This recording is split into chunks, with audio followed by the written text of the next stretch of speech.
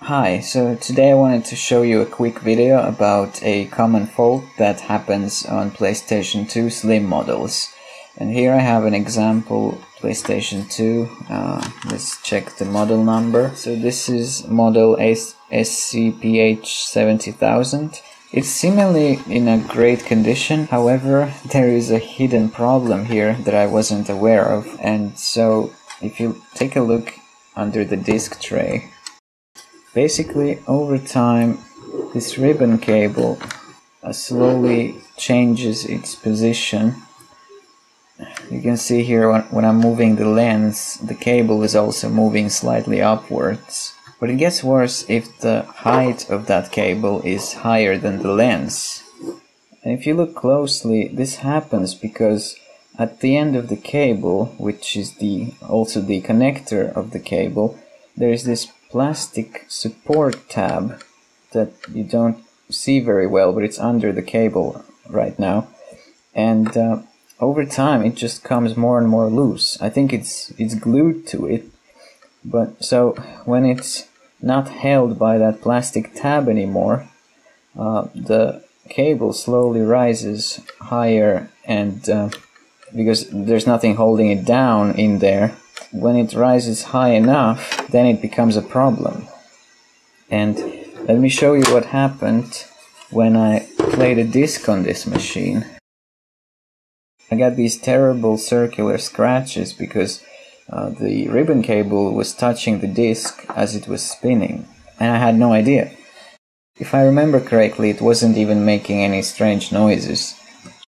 And unfortunately, in order to fix this, you have to disassemble the whole case. You can't fix it just by accessing this cable from this small opening, because it's connected to the lens at the bottom of it, and it's impossible to safely disconnect the cable, and reconnect it back. And I didn't just discover it on that one Japanese model. I also have this European PAL version, and this one is SCPH77004, and the same exact problem happened here.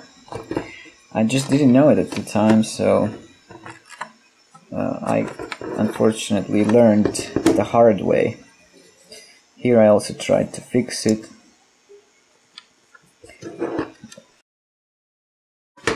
I'm gonna take this one apart and show you. So first of all, I took this top case off, and the second thing you need to take off is this disc tray assembly, and it's held in my case by 3 screws.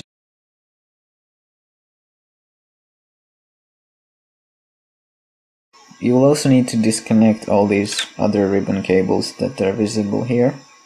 So this blue one, it just comes out by pulling. There's no clip used in the connector, so you just need to grab it somehow and pull it out carefully.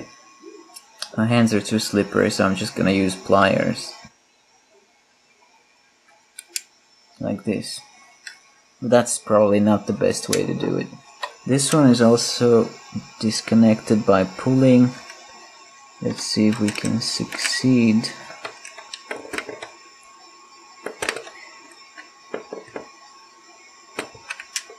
Like so. Okay. Let's see how it looks. Right, now you have to kind of carefully flip it. Oh wait, I forgot. You have to move this lens all the way to the other end, and then you kind of just carefully flip it over like this. So here's the lens connector, and so this one opens, and here I got the cable disconnected now. So here, if you want to see up close the cause of this malfunction, so the white tab, it simply comes off due to old glue failing, and it's not holding the cable anymore. It should be glued. it should be snug with the cable, and so that's what you need to fix if you have this issue. Just a small piece of tape should hold it together. Also sometimes you can check if it's too loose in here. It's also glued to the metal, so it's possible that if it comes apart at this root in here, then it might also be going in the way of the disc.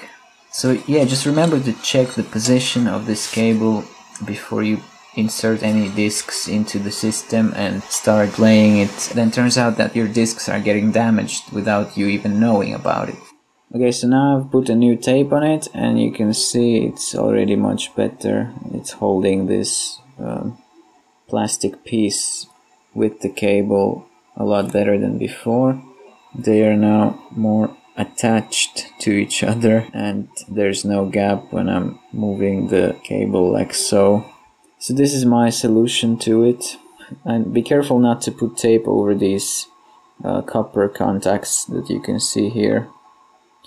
The tape has to go below them. So you just kind of wrap the cable around on both sides and make sure you cover the white plastic as well. So now you can see when I'm moving the lens, the height of the cable never exceeds the height of the lens.